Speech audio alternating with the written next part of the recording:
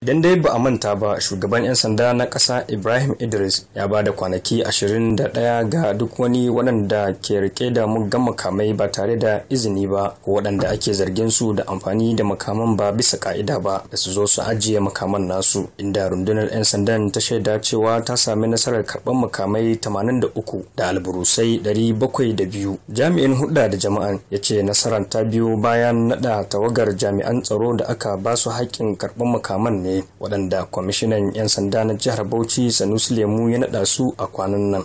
A yanzu haka rundunar 'yan sanda ta jihar Bauchi ƙarƙashin jagorancin kwamishinan 'yan sanda CP Sanusi Lemu ta yi nasarar kwato makamai daga hannun masu laifi.